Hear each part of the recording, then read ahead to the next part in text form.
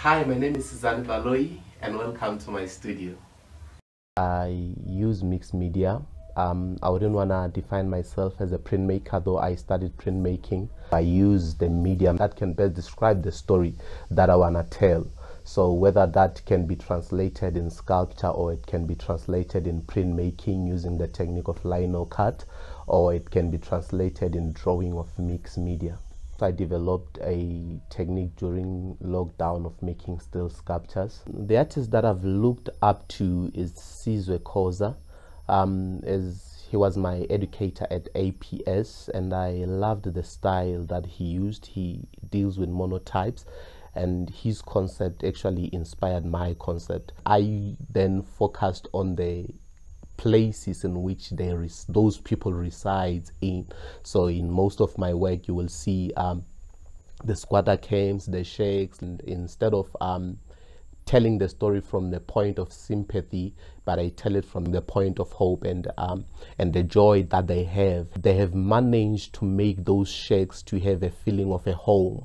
It is a community that empowers itself. I believe artists are one of the people who can be able to narrate a story that will last for a long time, as art is one of the things that are treasured. The work that I do, it is also politically evoked. My role in the society, it is to tell their story. It is to be able to engage with the community, and that is what I usually do. Go into those informal settlements, talk with those people who are living in squatter camps, talk to the sheikh dwellers and see their stories, what inspires them to wake up each and every day. And I kind of like translate that throughout my work, translate that and put it out there. I know that 50 years to come, that art piece will still be there, their story will still be heard, and change will still come also. I've learned a lot of things in a short period of time, you know, things which people can take years to discover. It has really shaped my art career, knowing the art business side of the work that I do, how to engage with clients, because of that was one of the problems that I had.